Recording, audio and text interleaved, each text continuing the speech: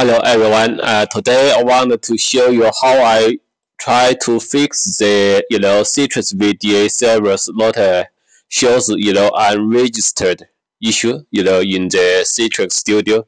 When this happens, no user can log into the Citrix server VDA server to open the applications. So what I did, I just log into because the Citrix VDA servers are created in the VMware vSphere. So I log into the vSphere center and then find the VDA server. When I log in, the server with my admin account and password, I get the trust relationship between the workstation and the primary domain field.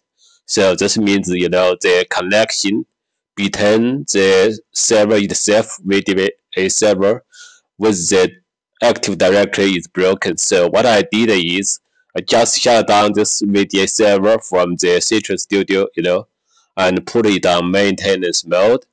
Then I go to the PVS console because we use Citrix PVS, to deploy all the VDA servers. And then I find the size and device connections.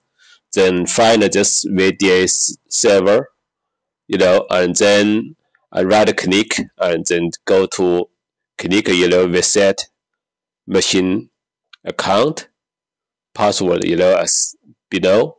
After this, then I power on this VDA server again from the vSphere, and then after some time it powers up and then it shows online, it shows registered.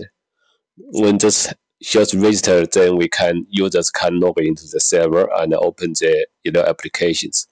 Yeah, that's all I show you for today. Thank you.